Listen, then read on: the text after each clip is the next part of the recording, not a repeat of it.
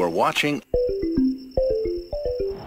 With over 1,700 high-rise buildings, of which 153 are skyscrapers, it's without a doubt Bangkok has one of the most jaw-dropping skylines of any city. However, nestled in the midst of this concrete labyrinth are some very peculiar looking buildings, unlike anywhere else. So buckle up as we explore together some of the quirkiest looking buildings in all of Bangkok.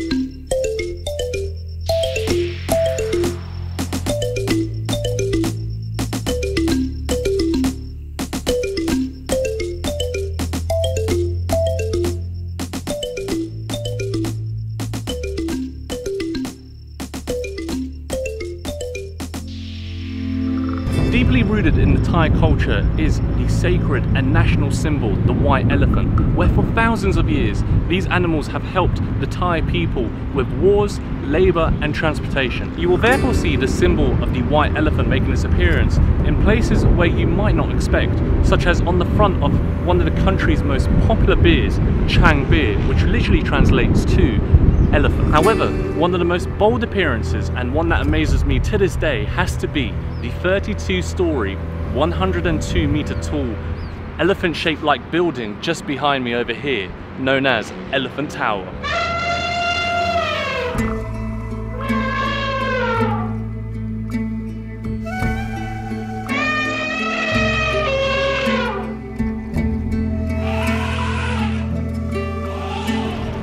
I mean, just look at it. What on earth were they thinking? It's a huge elephant in the middle of a city that's almost a skyscraper. Elephant Tower was built in 1997 and it ranks in the top 20 iconic skyscrapers of the world by CNN Go. Gotta be careful here, people. Look at this. Right, so next on the list, we've got the robot building, which we're gonna head to now, which is gonna take about 15 minutes to get to from the Elephant Tower. But before I wrapped up my visit at Elephant Tower, I was curious to see what would lie on top floor, and so I went as high as the lift would take me.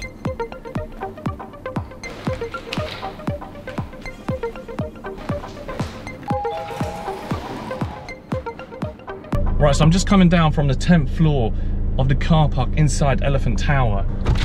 And look at how close my car is to that wall there. I've barely got any space on this side as well. All right.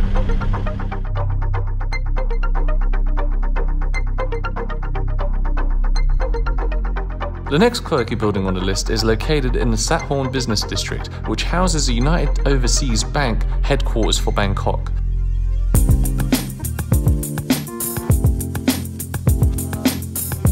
It's also just across the road from the Mahanapon Sky Tower, the second tallest building in all of Bangkok. Right, so my plan is to go to an opposite building, which is pretty much on the same level as the eyes of the robot, and get a shot from there.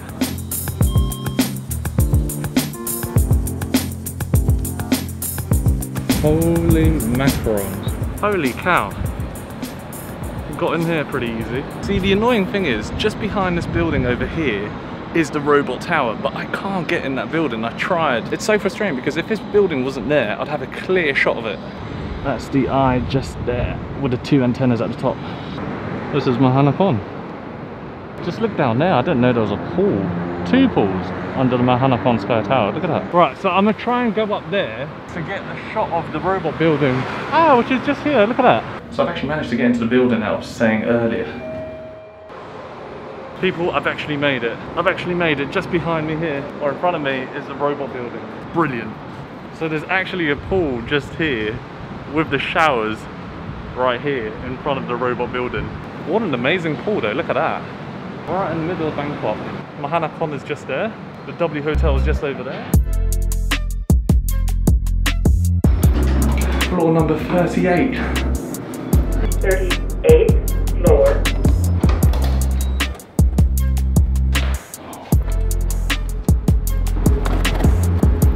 Holy f***, another rooftop. Where's the robot?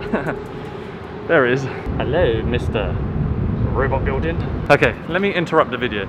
I gotta say, I do put a lot of effort into making these videos, so if you aren't subscribed, I would appreciate if you do. I put so much effort into getting the best shots for you guys at home, so the least you could do is just subscribe or maybe like that video and share it, of course. Completed in 1986 and construction costing approximately $10 million, the robot building bears an uncanny resemblance to the Walt Disney character WALL-E.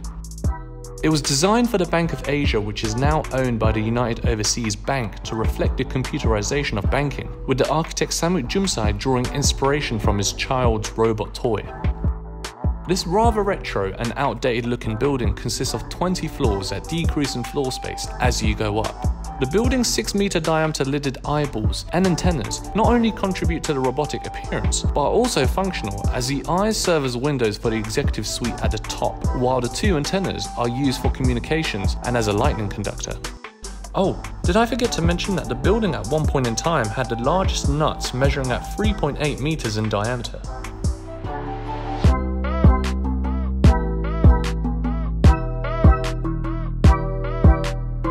You see, I was just up there on that little balcony. So right next to the robot building, we've got a vaccination centre called Bangkok, to which you can see a lot of Thai people waiting in line to get their vaccine. So when you're in Bangkok, you will often see high-rise buildings such as the one behind me with ascending height level patterns as such. Well, I recently found out that this isn't due to architects loving this sort of style or design, but rather it's a building code which limits the maximum height of a building. Here, let me explain.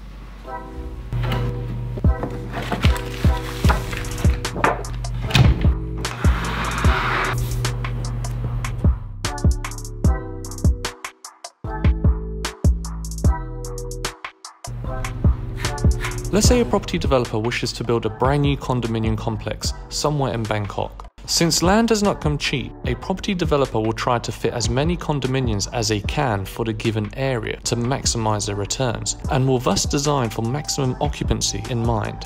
Now, under Section 44 in the Ministerial Regulation number 55 under the BCA, a building cannot exceed a height that is twice the horizontal perpendicular distance from the nearest road of the opposite side. So if a building is to go up that is 30 meters away from the nearest road, the maximum height to which the developer can build to is 60 meters. But with this regulation in place, developers realized if they can split a building into many vertical fragments, then as a building gets further away from the nearest road, its allowable height increases with horizontal distance. And so if the next unit is 45 meters from the nearest road, the allowable height becomes 90 meters.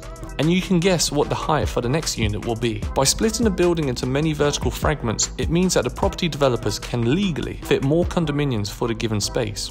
Now, the only rationale for this construction regulation, I suppose, is to ensure that buildings do not totally obstruct light from reaching the road.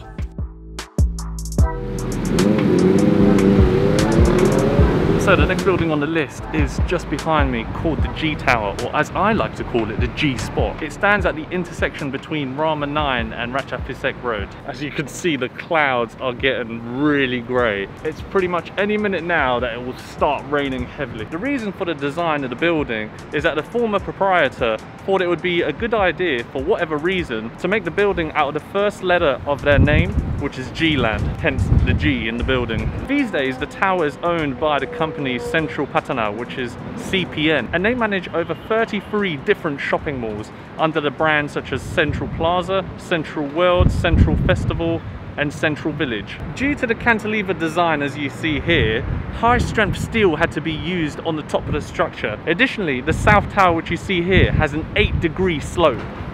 Raindrops are starting to fall now. Holy shit. My hat.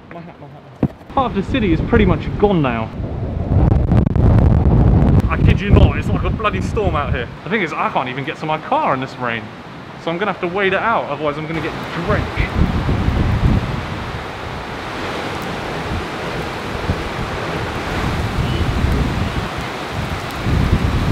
Thankfully none of it is coming in through here. Oh my lord, look at that!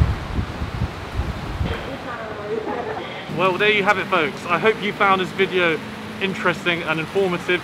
Well, it looks like I'm gonna have to wait under here for the rain to stop so I can get to my car. So I'm gonna be wrapping up the video here. Unfortunately, we've run out of time.